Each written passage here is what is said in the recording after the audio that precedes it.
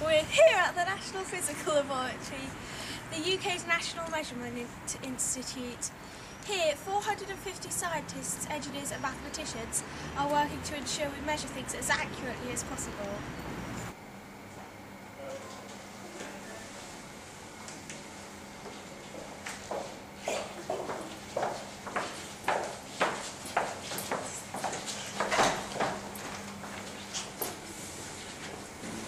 Imagine a world where you can run your car on rainwater.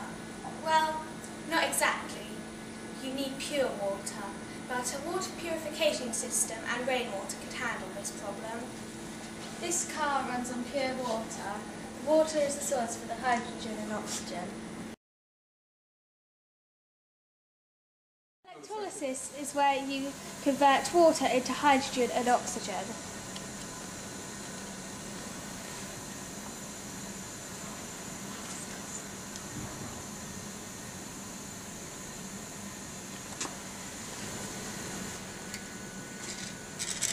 This one's filling up with hydrogen and this one's filling up with oxygen. The hydrogen is pumped through that tube and the oxygen is pumped through that tube. They meet at the cell in the middle where they are separated by a polymer membrane covered in platinum. The platinum in this membrane is the catalyst. It converts hydrogen into hydrogen ions that moves across the membrane and reacts with oxygen to create water. The electrons then flow through a circuit to power a motor.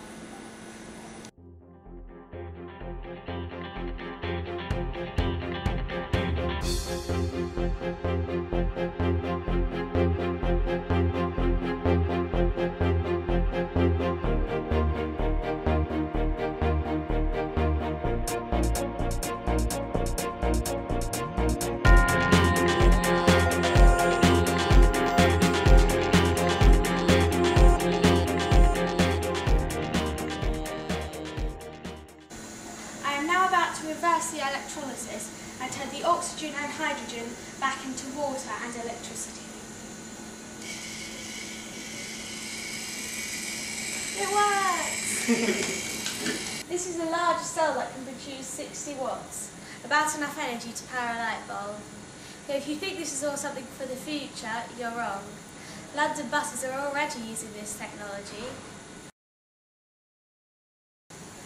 Ed works at the National Physical Laboratory. Tell us about what you do. I work with companies around the country who are building these fuel cells so that they can understand better how they work and improve their performance and improve their durability so that they can bring down the costs so that we can all afford to buy them.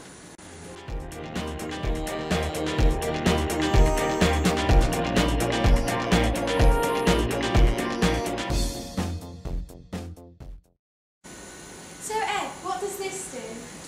This is a test stand which I use. It's got all the machinery on it which we need to be able to control the fuel cell in a scientific way so that I can do experiments.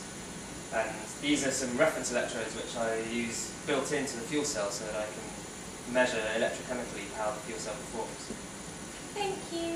So there it is. Water could be used to create electricity, enough to power a bus. And Dr Ed Brightman and his colleagues at the NPL are working to improve this technology. This is Science Rocks in conjunction with the NPL.